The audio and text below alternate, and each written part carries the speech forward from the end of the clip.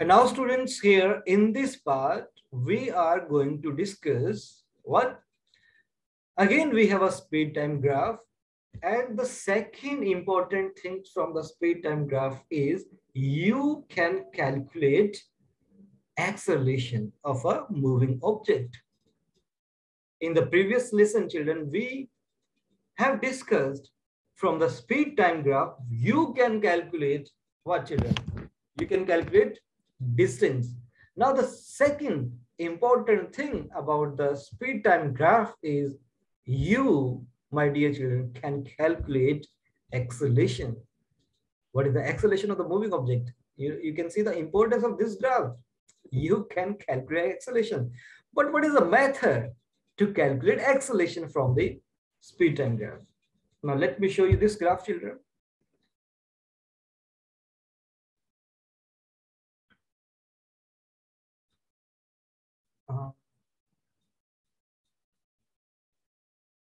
Yeah, this one here, children. Finding acceleration from a speed time graph. Observe this graph, children. Please observe.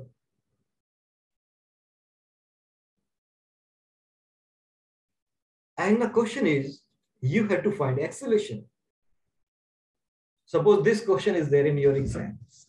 You're writing your IGCSE exam, children. And this graph, as it is, the same type of graph is there. And question is, you have to find acceleration.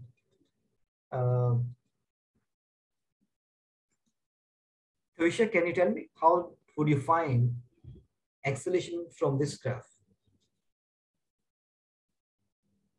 Just say, can you? Difference in speed. Okay, I couldn't hear you properly, Tuisha. Thank you. Now, children, listen carefully and note it down. By finding how to calculate acceleration from the speed time graph, you need to calculate of the graph. Please note it down. Gradient of a line. Gradient of a line. If you're able to find the gradient, if you're able to find the slope of a line, you will be able to calculate acceleration. And gradient, I already told you, already explained how to calculate. So let me take, in this graph, I want to calculate gradient. So again, I can take 2 points, any 2 points on this graph, children. But for simplicity, I am taking that the starting point and the end point, children. Starting and end point, and I will do some construction, and I need to complete this triangle, this one joining to the 40 cycle. I need to calculate gradient. Gradient is given by, let me write the equation, rise over run, children. What is rise here? What is the y value? Children, what is this length? What is this length? How much is this length, children? If you see, this is with the help of scale, children, with the help of ruler, you just match this and you will find this is 8. 8 minus 0. 0 is what? This point, children, along the y-axis, because you have to calculate high minus low. This much length. Divided by run. Run, along the run, we have the time. And so again, highest value is 40, lowest value is 0. So 40 minus 0, you need to put here. And then after that, I can write here 8 divided by 40. And if you do the calculation, 4 2s are 8. And then 2 by 10. 2 by 10 means 0.2. 0.2, what is this 0.2, children? 0.2 is meter per second square is acceleration. Actually, how would I say this is acceleration? If you recall, what is this 8 minus 0? 8 minus 0 is change in velocity. Change in velocity. And in the denominator, 40 minus 0, what I have taken here, that's the time. So change in velocity divided by time, that is equal to acceleration. So it means gradient, let me write like this. Gradient of a speed time graph will give you acceleration. It will give you acceleration. So I have done with the topic that I want to discuss with the children. Let's do some questions that you can understand these topics what we have discussed in today's class. Example number 3, children. Oh, already they have I have done the same question. 8 by 40.2 0.2 meter per second square is the acceleration. Let's see, is there any other question? Yeah, there are 4 another questions.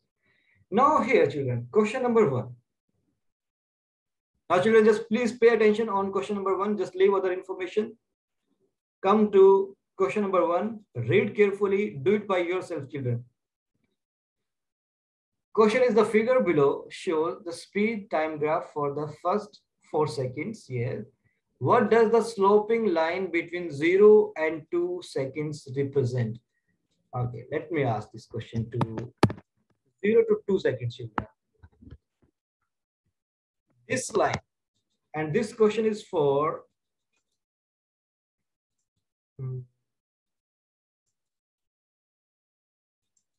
Satwik Sharma. Can you predict what is this line? They were like running. They are running, okay. During 0 to like accelerating. Yeah. After that, they like took a rest. Yeah, from the 0 to 2 seconds, that it's an MCQ question. I think they have mentioned some options. They said first option is this about the constant acceleration or constant velocity or a stationary object? And I think the fourth option will be there. Let me scroll it down. Non-uniform acceleration. So what option you find correct?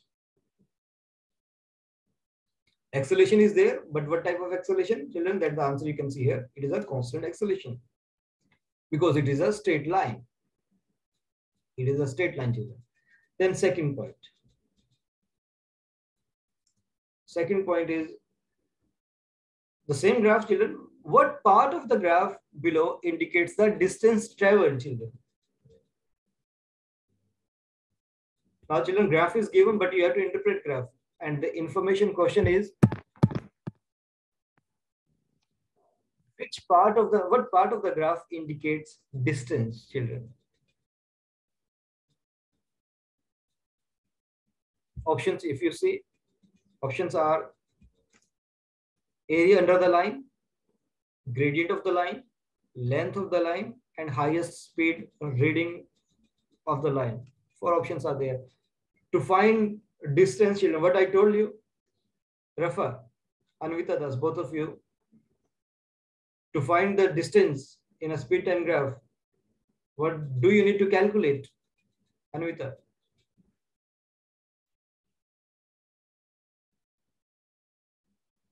Anvita, are you here?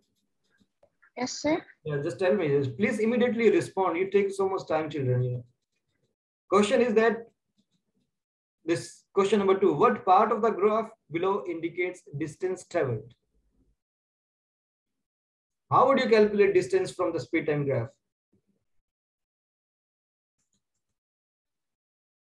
Jasmine. The distance is the area that is underneath the line. Yeah. To calculate distance, children, I think you are not listening. I think you are sleeping. You are in a sleeping mode. You are not responding.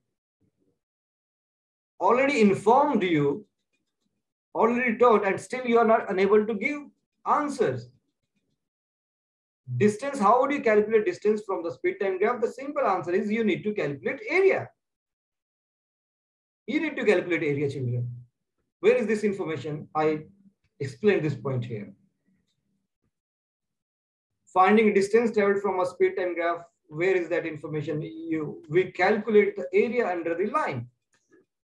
You have to remember, children, then you will get full marks in your exams. Otherwise, your marks will be less. As per your yesterday's test. Some student has got 4 marks, some has got 5 marks. It means you are not paying attention. You are not paying attention in class discussion, children. You are not participating in. That's why your marks are good. Now, I want to take one more question, children. And yes, in question number 3, and I hope I will get answer from all of you. The graph below shows how the speed of an object changing during a period of 4 seconds. Calculate the distance traveled from 0 to 4 seconds. You need to calculate, children, distance 0 to 4. Arjun, Yes, how will sir. you do question number 3? You need to calculate distance. You'll 0 see to. the area under the line. From 0 to 4 seconds, it will be 5 meters. Okay. As children, you know, you have to calculate distance. So it is clear you have to calculate area. Area under the line. Now we have two lines, the one and the second. One and second, children. So you have to use your mathematical skill. If I can find first the area of this part, that is a triangle. And the second part here, this is a rectangle. It's a rectangle. Or then you can add both the areas and you will get the final answer. So let me do it for you, children. I'm going to get the area of triangle first. Area of triangle, that is equal to half into base. I will take 2, and height is how much of this triangle? 5 minus 0. This is 5. So 2 cancel by 2. That this is 5 meter. That is the distance. In the second area of the rectangle, that is equal to L cross B. You know, on one side.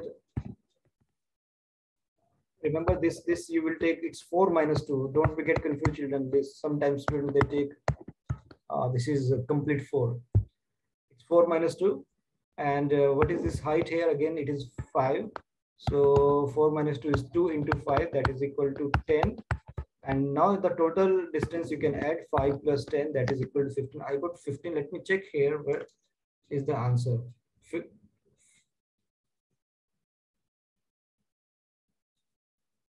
Total area is that is equal to, children, 15 meter.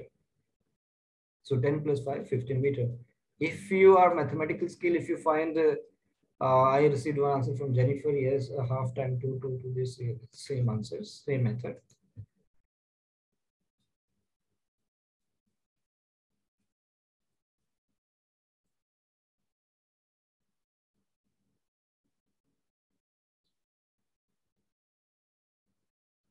So still there is one question, children. Last question. You have to find the acceleration in the first 2 seconds, children.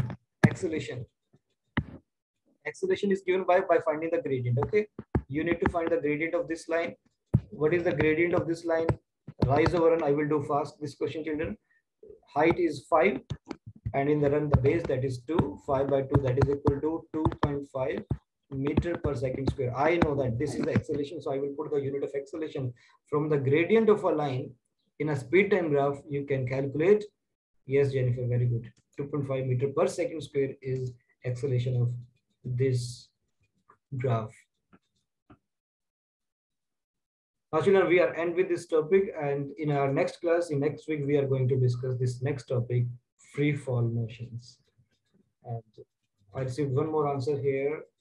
The same, Jennifer, 2.5 meter per second square.